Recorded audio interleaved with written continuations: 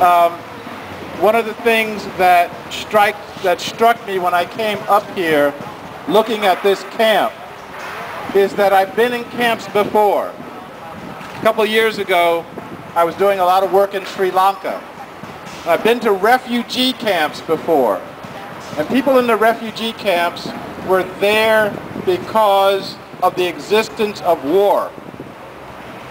You're in this camp, a different kind of refugee camp, because of the existence of a different kind of war. This isn't a war that involves bullets and guns and soldiers. It's a war for our hearts and our minds and our souls. It's a war for the soul of our society.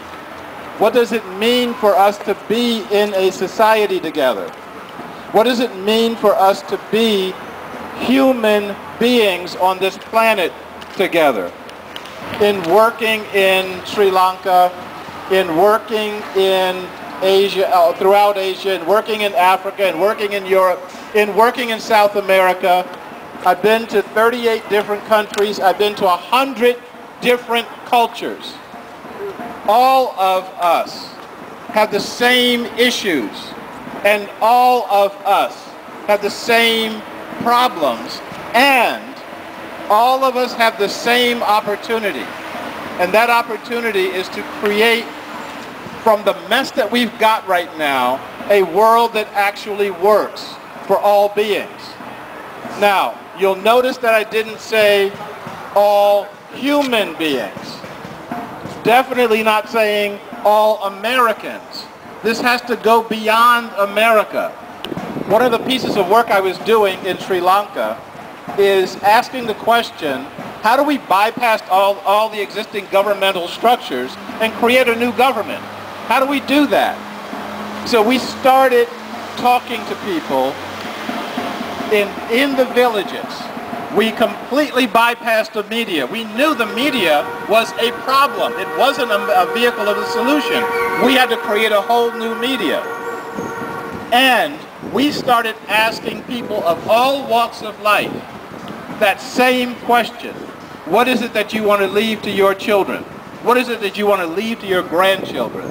And we started recognizing that everybody was saying the same thing. The people on the right were saying the same thing as the people on the left. If you ask a question that divides people, you're going to get a divisive answer.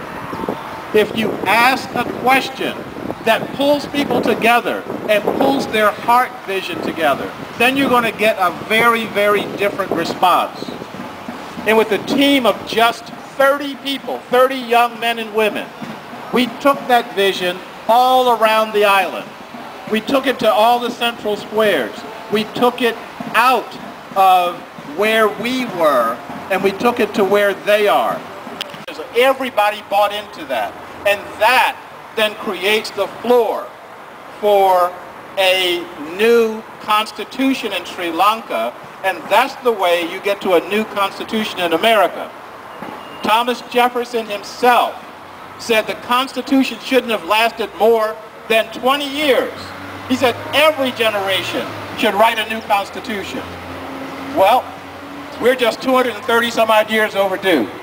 And from what we have right now, from the energy that you've got right here, you can take this energy and start creating people's forums. Start talking to people. You know the best place to create a people's forum? Get in line at Walmart. Okay? You don't have to buy, that's right, get in line at Walmart. Because you want to talk to the center of the country. And you ask the person in back of you in line. And you ask the person in front of you in line. What is it that you want? Do you really want the plastic crap that Walmart is selling? Or do you want something more meaningful for your children? When we start taking that to that bus right there, get on the bus, I guess you got to pay a couple bucks for it. And what the mobile leaders were doing in Sri Lanka is that they would take the long distance buses and turn them into long distance forums. They would ask people on the bus, what is it that you want? Where do you want? Everybody knows that the society that we've got right now can't work. We know the society is terminal. The question is, what comes next?